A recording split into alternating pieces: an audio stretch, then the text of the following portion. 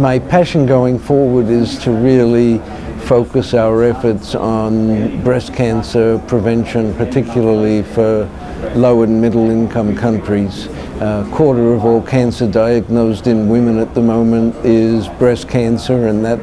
percentage will go up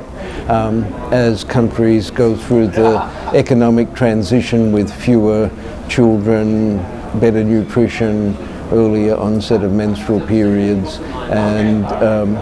we can't afford to diagnose and treat breast cancer in low middle income countries, and it's one area we don't currently have a robust prevention focus, and that certainly is something I want to develop and